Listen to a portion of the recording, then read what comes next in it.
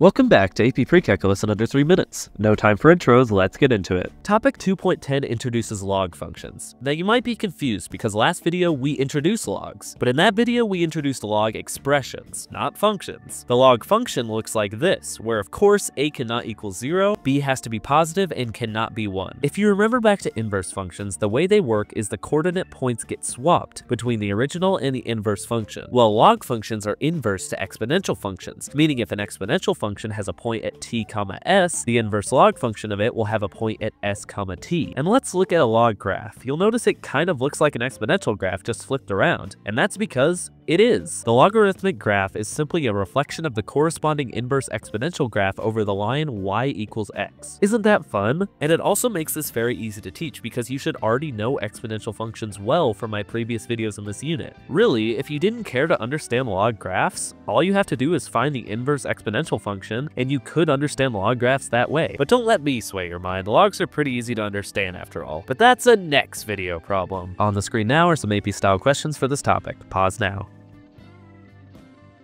I'll put the work and answers on the screen now.